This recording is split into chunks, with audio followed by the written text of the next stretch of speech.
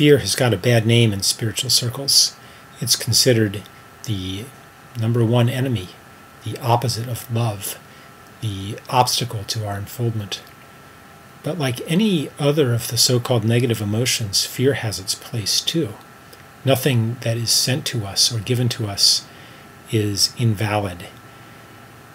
Fear then becomes the number one enemy again, the part of ourselves that we need to struggle against, and the war against the self continues.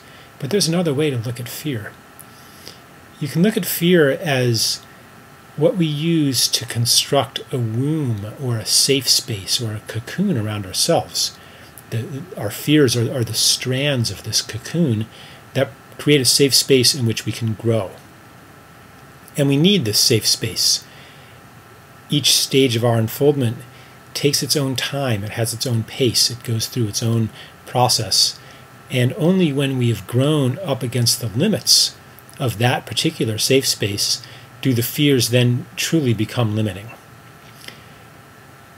And when that happens, we feel constricted, we feel limited, and we have a desire to grow, we have a desire to transcend, we have a desire to let go of those fears.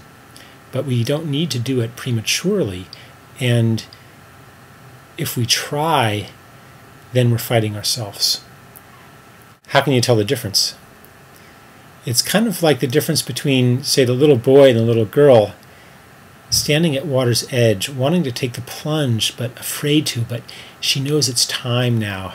It's time to take the plunge, and there's a sense of exhilaration, even though there is still fear.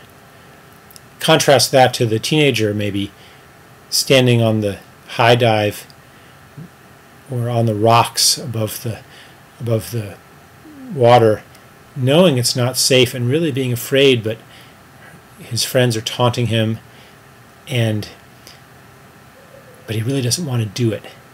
That's the kind of difference to look for.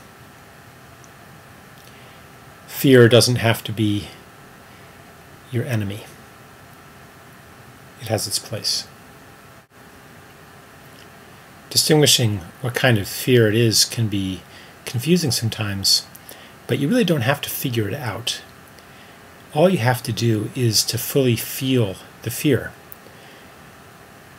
When you're considering an option, a choice that's before you, and you're feeling fear, you're feeling, should I take the plunge? Should I step into this new world, this new self, this new way of being? And you're afraid and you don't know, should I be listening to this fear or should I be letting go of this fear? All you have to do to know the answer is to allow yourself to fully feel the fear, to feel the quality of the fear, to really sit with it. And, what is it like to be afraid? And let yourself be afraid. And be afraid and be afraid. And by doing that, you integrate the fear and you receive its message. And it's almost like it will program you to make the right choice.